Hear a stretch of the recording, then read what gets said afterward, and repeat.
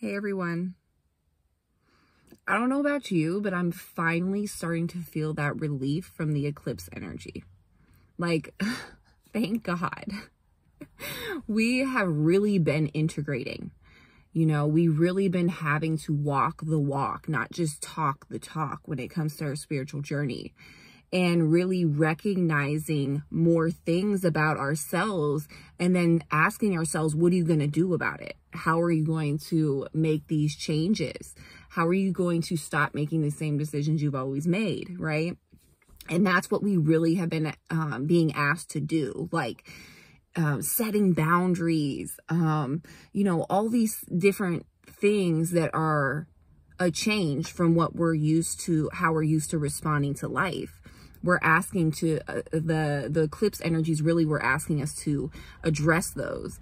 And I'm finally feeling a little relief from all that integration, all of like the courage and vulnerability it takes to really dig into that shadow process. But it's a beautiful thing. Now, this morning I was meditating, and I don't meditate in the traditional sense of meditating. What I like to do is just put on some music. Like this morning I did Native American flute music. I just find random videos on YouTube that have different meditation music. I love Celtic music when I'm like reading. Like, so when I read, Dolores Cannon did those 3 volumes of the Nostradamus conversations. Oh, it wasn't Conversations with Nostradamus, was it? I can't remember the exact name of the books, but it was Dolores Cannon's 3 books on Nostradamus. And when I would read those, I would listen to like Celtic music, or like I would totally get into the energy. When I do things, I get into the energy of what I'm feeling at that time. Like it's like when you're in a regression or something and you want to go into a past life, and the more you bring all your senses into it, the more you heighten that energy. So you feel what it's like to be there. You hear what it's like to be there. Maybe you even taste something in the room or smell something in the room. And that's how you activate and become more aware, more hyper. Like, it's the sensitivity of all of your senses. So like if you really want to tap into an energy, you can do that. So when I meditate, sometimes I do that. And this morning I really wasn't sure. I just sometimes I'll just hit the home on my YouTube and see what videos come up, because I'll have a lot of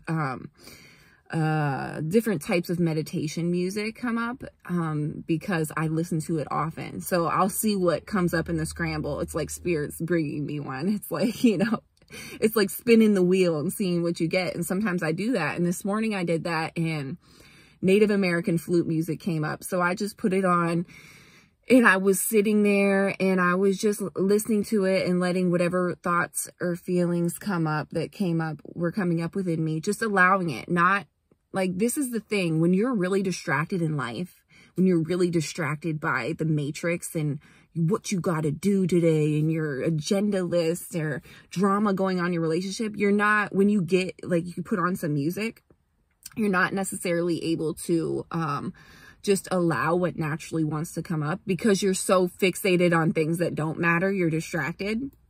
But if you can really detach from all those things, all those distractions on the outside, and put on some music and just allow things to come up. So sometimes I'll play like Candy Crush, because then, like, if I'm distracting myself with that, I can really just tune in. Or I'll do a puzzle and then I can really just tune in. Like, sometimes I listen to audiobooks and do puzzles, and then I'm really zoned in on the book. Whereas if I would just listen to it and just sit there and listen, my brain would go other places, right? So I'm like, you have to understand yourself and understand how you can really tune in. So I figured out these different ways that I'm able to tune in. And this morning I was listening to that Native American flute music, and things were coming to me, and so I just start writing it down. It becomes automatic, right? Usually I'll write like a sentence, and then all of a sudden I'm just, and I'm writing super fast or typing it in my phone, and spirit comes through me. I just connect to my higher self. I connect to all aspects of me in space and time that are connected to source.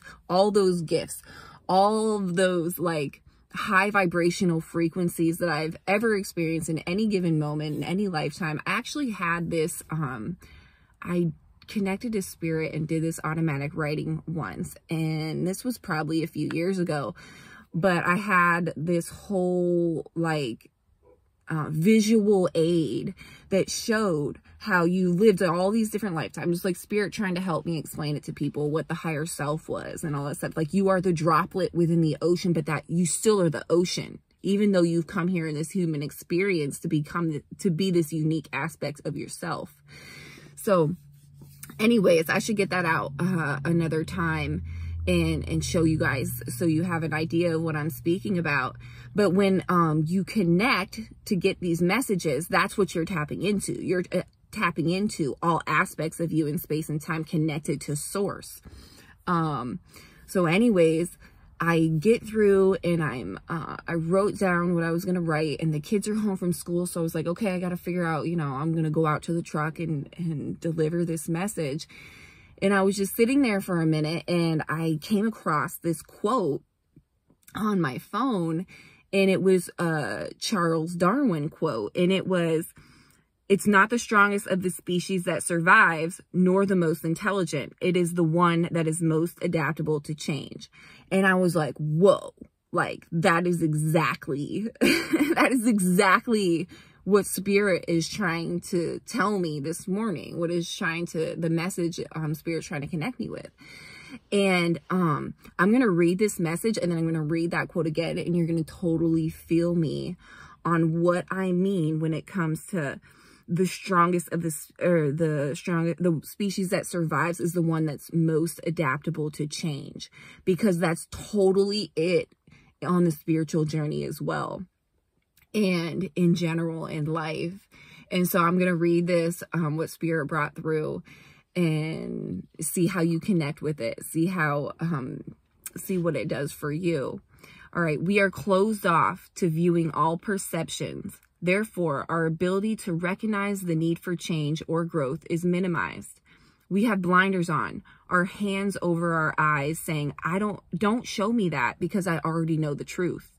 Truth is ever expanding. There is no ending to the capacity to which one can expand. We want to close our eyes to anything that isn't of the light. Yet even with our eyes closed, that shadow is still there. Why not understand it? Understanding the shadow is what releases the fear of it. Understanding is expansion. It is growth. It is opening up to a vulnerability that reveals acceptance and love.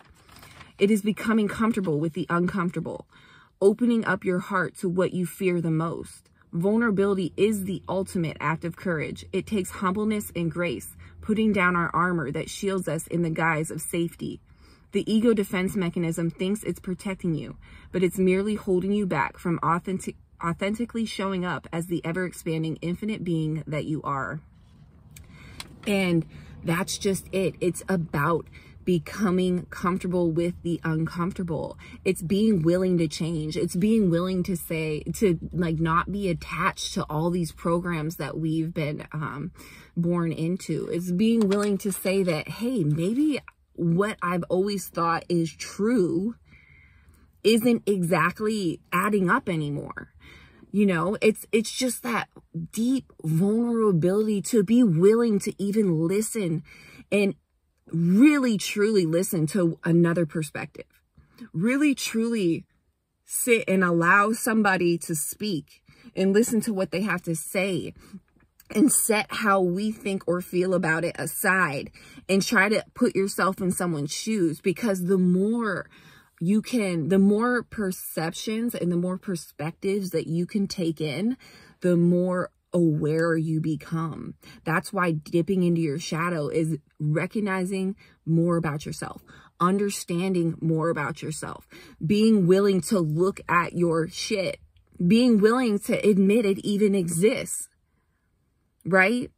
So it is not the strongest of the species that survives, nor the most intelligent. It is the one that is most adaptable to change. That is the exact message that spirit was bringing through. It's being able to change. It's being able to and willing to grow. It's being able to accept the situation for what it is, and being able to hop on a different timeline or set a boundary or whatever you have to do. It's dropping these attachments to these belief systems that we have held, like white knuckling it, holding on to it for dear life because it feels safe. It's what we've always known.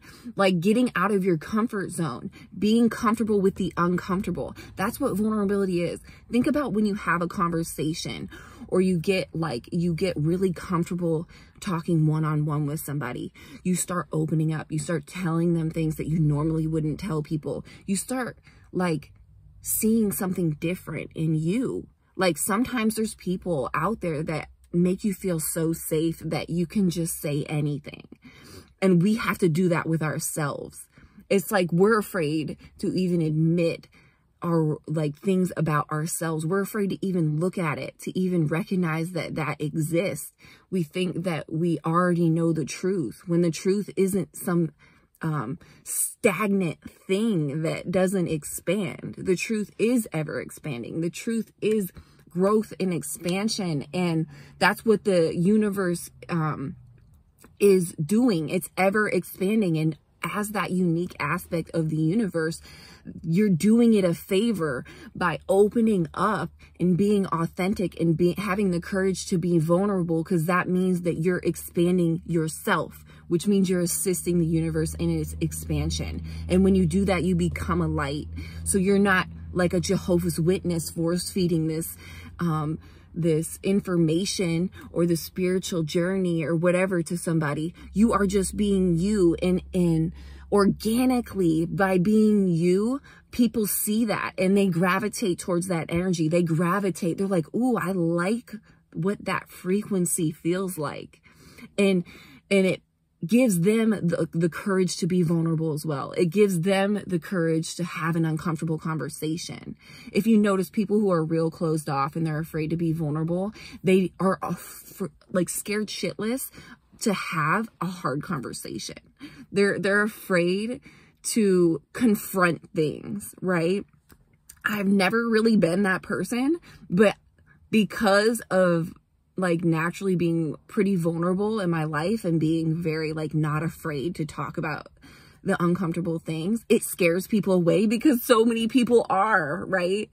And so I think that's why on my channel, I've really dipped in and talked about things on my journey that, you know, a lot of spiritual teachers aren't going to come on and talk about because it's embarrassing, or they want to be perceived as perfect. They just want to be seen in the light.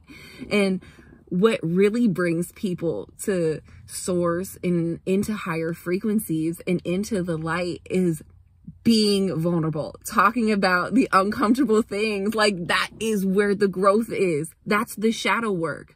Getting really comfortable with the uncomfortable. Like, let's talk about the stuff that's uncomfortable. Let's not avoid it. That's very avoidant.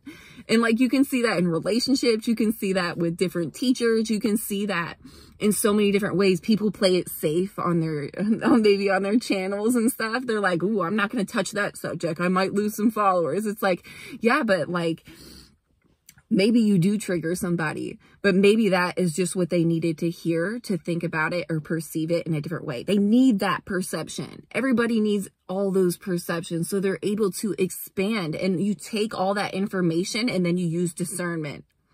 And then you decide what you're going to do with it, right? That's where the discernment comes in. That's where you're like, are you going to keep doing the same thing over and over again? Are you going to be open to this new information? And then you can discern and decide what you want to do with it. But definitely don't keep making the same choices that didn't work before. Bring in some new perceptions. Try some different things. See how it works. If you fall, cool. Guess what? When you fail, you grow. You never lose when you fail. You only grow. Unless you're stubborn and in victim mode and you just keep repeating the same cycles. This does not have to be complicated. We complicated our fears complicated.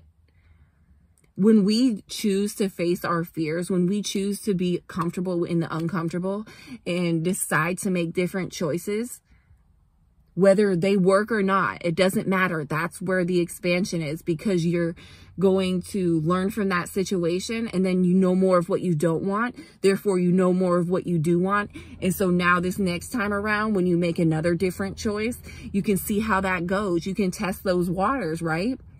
But you'll start to see that you're going to fail once in a while, but you'll start to make choices. Like, here's a great example. I think of like back decade ago and what the type of person that I would be attracted to, the type of mate that I would be attracted to. That type of person in comparison to what I'd be attracted to now is such night and day. And why?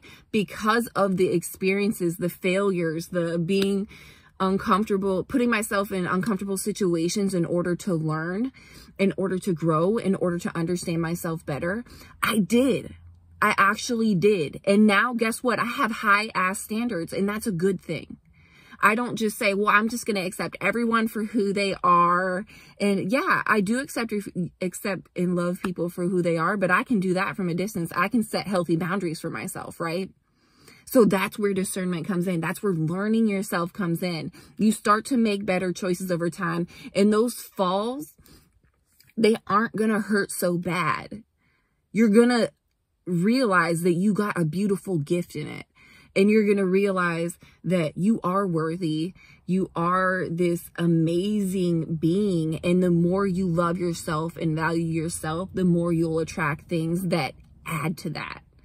And so then your base frequency is going to raise. And so, yeah, sometimes you're going to dip down into the lower frequencies because we're all human.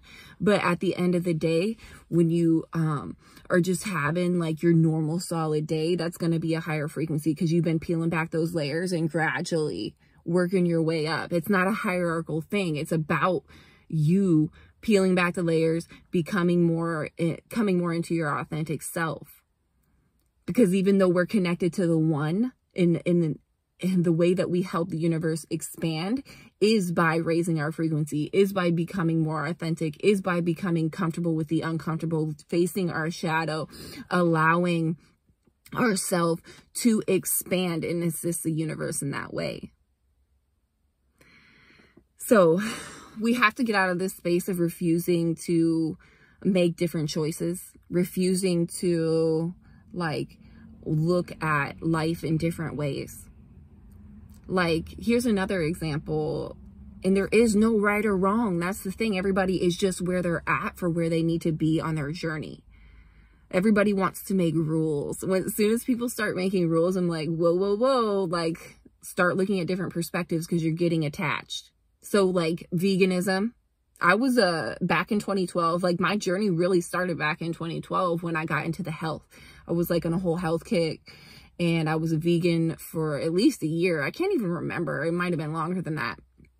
And I'm not anymore. And I've expanded and really changed my perception on different things. And I'm not saying that's right. I'm not saying that's wrong, but I'm saying I don't judge it. And I'm just following my intuition and where I'm guided because I know my body's different from other bodies. Like, you know what I'm saying? We are all different.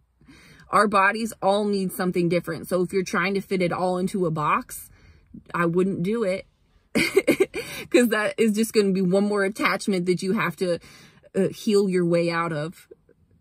For me, I've always been I've had low blood pressure. I've been sensitive to fainting. Salt is very important for me and in my diet. And so like that's, the reason I'm saying that is because we are all unique. So to go out there and preach one thing to everybody and saying, this is the truth. It's like, it might be the truth for you. It might be the truth for your body.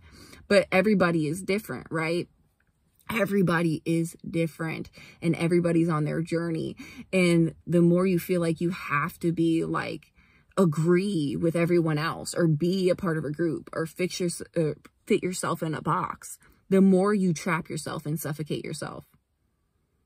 Because we are all on a unique journey. So don't try to be like somebody else because that's not what you came here to be. You came here to be you, not somebody else. Don't try to look for somebody else for all the answers because the answers are going to come within you.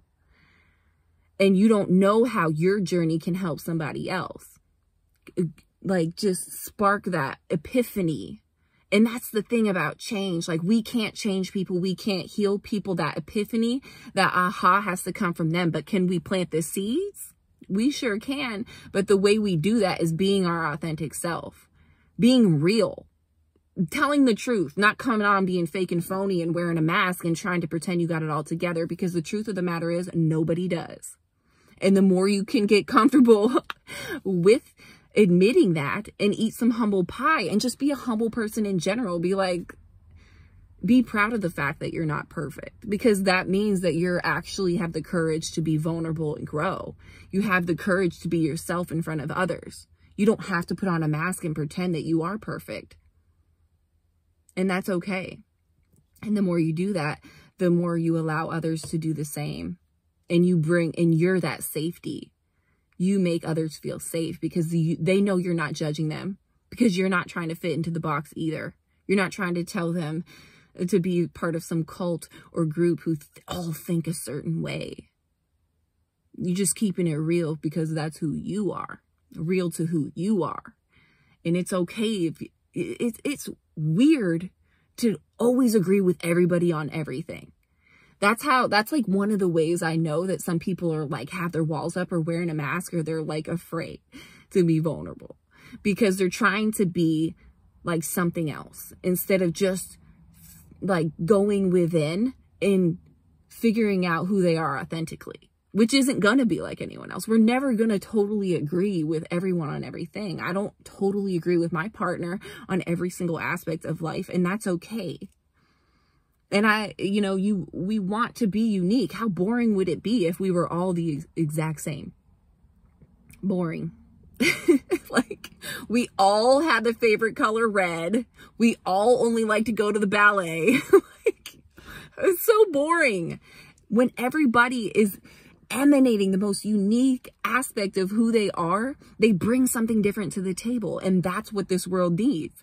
This world needs to go to Bob on the corner who makes these dope tables and wood burning art and all this stuff. And they also need Jill down the street who has her garden and is making these beautiful organic vegetables and doing song therapy in the garden every day that makes a higher vibrational frequency in her plants. Like, you feel me? Like, everybody has something different to bring to the table. And if we can just stop being like everyone else and just be who we are and all bring that unique aspect to this world, do you know how insanely amazing and blissed out we all would be? And just contributing, like, we all would be co-creating in such a beautiful way. I've used this example before. It's like looking through a microscope at a perfectly connected human body to source, a high vibrational being, and how the cells are working in harmony inside, and you just seeing them dance together inside of that body, inside of, you know what I'm saying? And then you look down at Earth and we're all expressing our unique aspect of who we are. That's how it would look. Gaia, as her conscious being, would be that like high frequency being, and we would be the cells that we're dancing along inside, being our authentic selves, being what we truly came to be, feeding ourselves what we needed to be fed in order to be this high frequency that we know that we are. It can be beautiful, but it's up to us. It's up to us as individuals. So we can, when you do it's like everybody got a different job because everybody's different. We're not in the same box. We're not factory workers going down a freaking, what do they call, assembly line. No. We're like, one person's Merlin in the woods doing whatever they have to do, grounding the grid, right? And another person's doing this and another person's doing that. And that's okay, because actually that's more than okay. That's beautiful, because that is how this beautiful cohesion, this beautiful co-creation, that is how we do it. That's how we bring in new earth. So maybe we can just really start to tap in and listen to what's real for us and stop judging ourselves based on what others think or what others are doing or how others feel.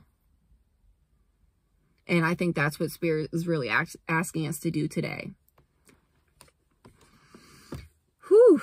So yeah, guys, get uncomfortable with the uncomfortable. And once you get to a place of peace and that, doing that shadow work, like really being like at peace with it, and okay if nobody understands. Like, that's where it's at. That's where I've learned it's at, you know? So I love you. Have an amazing holiday. And yeah, I'll talk to you later.